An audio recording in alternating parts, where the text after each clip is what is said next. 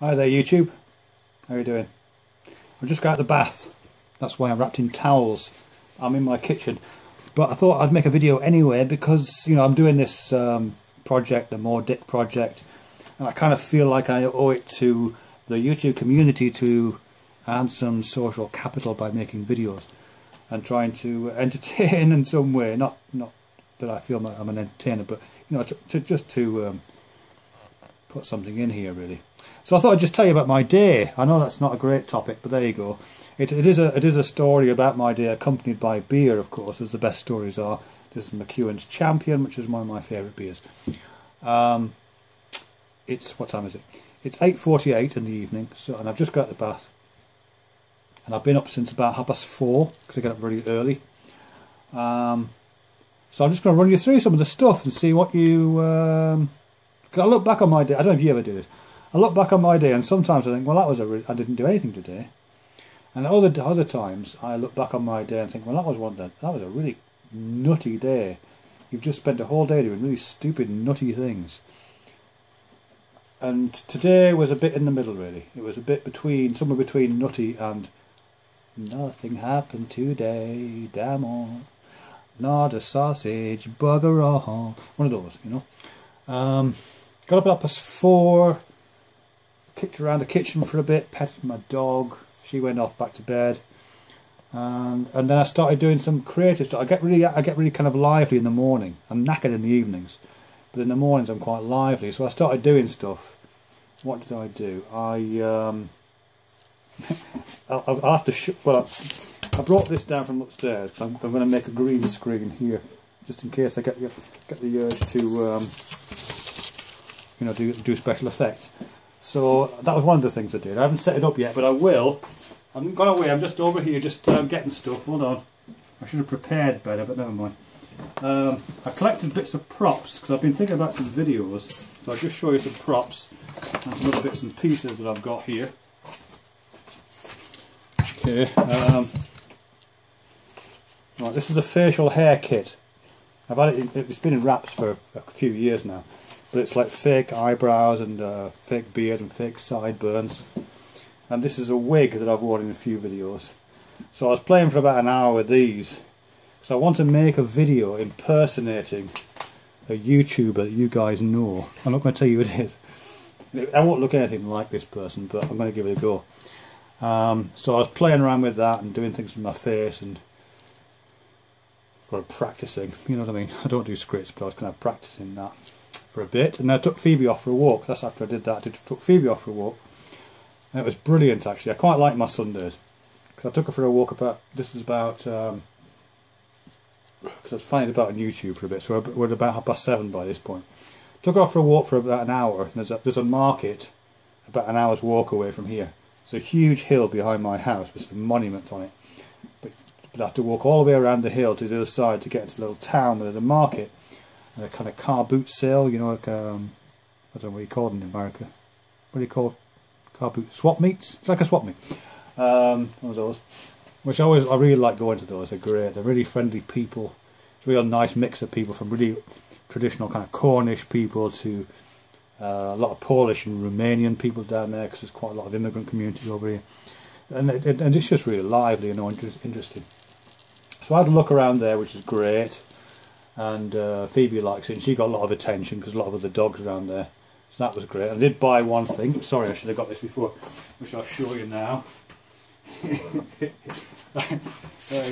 is just stupid. I shouldn't be doing this really. I got this, look, which is the Indiana Jones box set DVD. It cost me £1. I was so pleased about that, really pleased.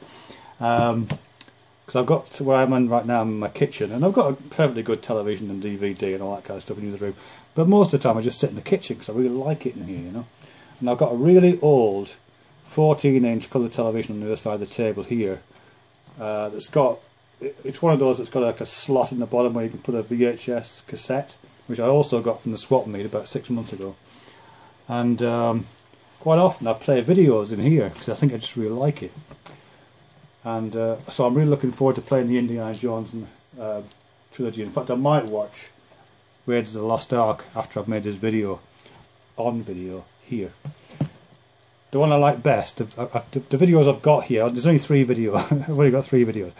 I've got Jurassic Park, which I only watched the first half of, because I like the first half of Jurassic Park, I don't like the second half. I like the setup, but once the action starts I think it's boring. I've got Air Force One with this guy playing the president, which I really like, which I've watched about 8 times. Very comforting film. And I've got The Matrix, which I really like. I've had The Matrix, different copies of The Matrix for years, and I must have watched it about 150 times. And I think I probably know all the dialogue off by heart. And I've had it in various formats, and in fact I've got all The Matrix and all the spin-offs, like the Animatrix, on DVD in the other room, and I've got it on the hard drive of this computer in front of me right now. But I really like The Matrix on VHS cassette, which I've got over there and which I occasionally watch. And the reason why I like it is because The Matrix was made, the film The Matrix, the original one, was made in 1999, around about that, or released in 1999. And it's kind of set in that period, isn't it? You know what I mean? It's not futuristic and it's not nostalgic. It's set around about late 90s. And there's that great scene quite near the beginning where Neo goes to that club, you know, and he meets Trinity for the first time. And there's that kind of industrial music, like, and you know, there's that kind of meeting, and everybody's dressed in leather. And it's a very kind of 90s club, and it's kind of frozen at that moment in time, isn't it? That film, and I quite like that because as the years go by, The Matrix gets better for me in terms of. I get out just kind of what it means really, because it represents the fact that this fake world is a fake 1999, so it gets more realistic in this weird kind of way. I don't know if that makes any sense at all, you know. But the fact that it isn't about now; it's about a fake world and a person being kept in the past. In this moment, this frozen moment of 1999, I quite like that. But the reason why I'm saying why I like having it on VHS is that if anybody watched movies in The Matrix, which of course they don't, but if anybody did, if there was a scene in which Neo brings people into his little crappy apartment and they decide to sit around and watch a film, they would watch it on VHS because that was the technology of the time, right? So it just I feel like having the Matrix on VHS format just puts me in the film. You know, it's I don't know, I'm just embodying the media in some way. So that's what I did then, and that's why I'm happy with this. Although given that these are set in the 1940s, I suppose I should have it on a spool or something. I don't know. Anyway, so I did that. Then what did I do? I didn't do anything with this rabbit. I did some work with this, which is a colander which I bought from Tesco a couple of weeks ago. Because what I want to do is, I've got these fairy lights, which were in my van until very recently, which I'll tell you about another point. But see the light up to it? Got red ones there, and I've got green ones.